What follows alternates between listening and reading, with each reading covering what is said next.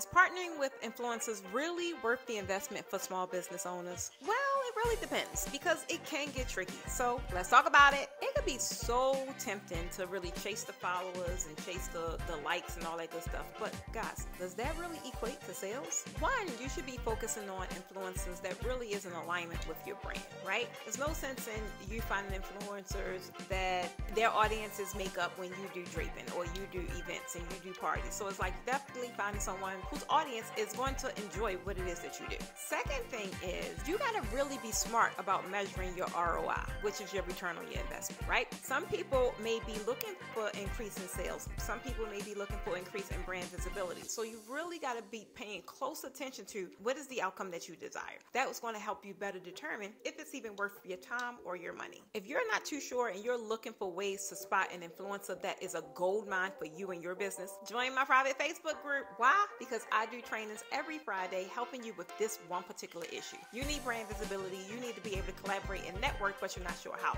All you got to do is comment the word group so I can send you the link to your inbox of where to find us. Bye.